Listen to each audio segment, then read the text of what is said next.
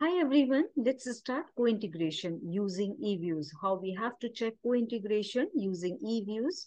Suppose there is, first of all, we must understand what you mean by co-integration. A co-integration test is used to determine whether there is a long-term correlation between numerous time series. And it has been Nobel laureates Robert Engel and Clyde Genger popularized the term in 1987 after British economist Paul Newbold and Granger published the spurious regression concept. And after that, these two Nobel laureates they have introduced this particular co-integration series.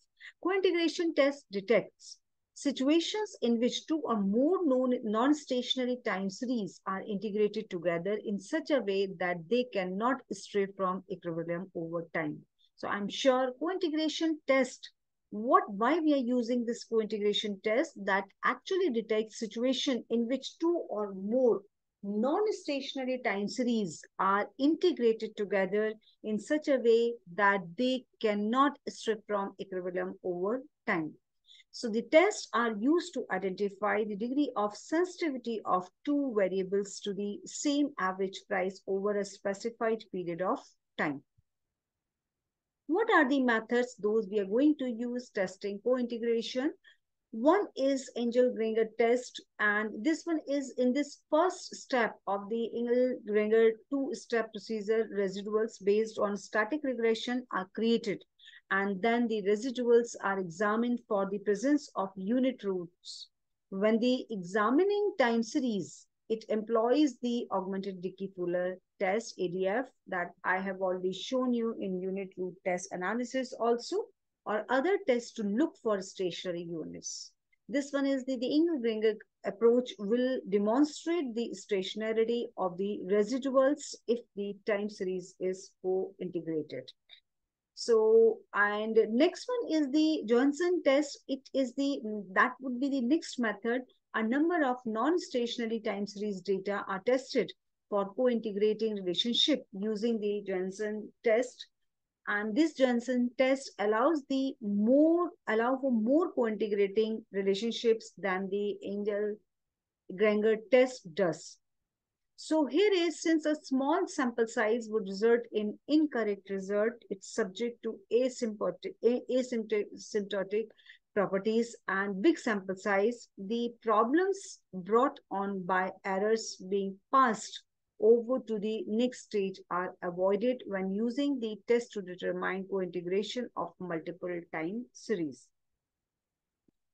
So these two tests under this Johnson test, one is trace test and the one is maximum eigenvalue test. So shall we now start through Eviews how we are going to check all these things. So let me open this Eviews, and this file we are not going to use, that I had already calculated. So let me open my one of the new file. I will just open this new file. Let me open this. Simply we will go there, open foreign data as work file. And here is, this file is on my desktop, and simply what I will do, this is the Eviews folder where this file is put it here, and simply I'm using this particular file, and I will open this file. I will open this file, and now you can see here is easily you can, I have already explained you next, and further is also next, and then next, and further is finish.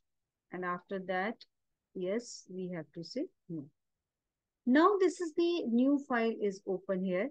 You can see current ratio, dividend, earnings growth, FC, FPS. I mean, these are my variables. So let's say we are going to open this file, current ratio and earnings growth, FC, FPS, and make a group, open as a group. And simply this file is, yes, this file is open now. Now we can see this is my new file. Now what we have to do, simply we will go there, view and co-integration test. And here is Johnson system co-integration test. We will apply here and we just want to check these are all our assumptions. So I don't know whether which assumption that could be applicable, leg intervals 1 or 4, whatever is the leg intervals that would be applicable. So first what I will do, I would summarize all 5 set of assumptions. Okay. You can see now all 5 set of assumptions is presenting over here. Now we will simply take 2 criterias here. One is here is Akaike information and then showers. So here is, I will go through only Akaike information. You can see where is the asterisk sign. Asterisk sign is here, 13.83069. There is the asterisk sign. So that means all these, first let me explain you, all these columns are explaining, reflecting assumptions. And these are legs, 0 leg, 1, 2, 3. These are the legs. So through this particular criteria, I could say there would be second assumption and third leg, right? So what I will do, I will follow the same. I will, once again, I will go back to view, co-integration test. There is Johnson system. And further is, we will go there and I will select because that is the third assumption. And leg interval would be, that would be third. And I think second, sorry, assumption is second. So I will press OK. And now we can see these are my results. And as per results, you can see there is the probability, right? 0.00. And these are the trace. They are the 2 methods, as I had mentioned, trace and maximum eigenvalue. When we are using this trace method, that should be, if null hypothesis, what the null hypothesis said, there is no co-integration. There is no co-integration.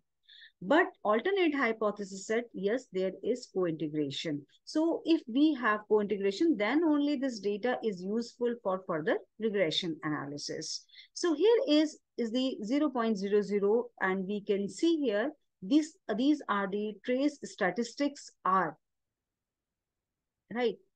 There is trace statistics are, critical value is 35, and this one is the calculated value, trace statistics are 164, and this value is greater than this value, and p value is 0.05. That means if the p value is greater than 0.05, then and that in this case null hypothesis would be rejected and alternate hypothesis would be accepted. So in my all 3 cases, you can see all alternate hypotheses are accepted. So that means there is co-integration, right? So we can further go ahead for, you can see here, trace test indicate 3 co-integrating equations at the 0.05 level. This line itself, it is defining. So denotes rejection of the hypothesis at the 0.05 level. And further is, we can test it through eigenvalue, maximum eigenvalue. And now you can see maximum eigenvalue. All these values you can see eigenvalues 61.79, right? At this probability value 0.00, 56 and 45. All 3 eigenvalues, you can say maximum eigenvalue test indicate 3 co-integration equations at the 0.05 level. So I hope this, how we can run co-integration using Eviews and how it would be helpful to know the interpretation and further take a decision, that would be helpful. And thank you. Keep watching and stay tuned with my YouTube channel.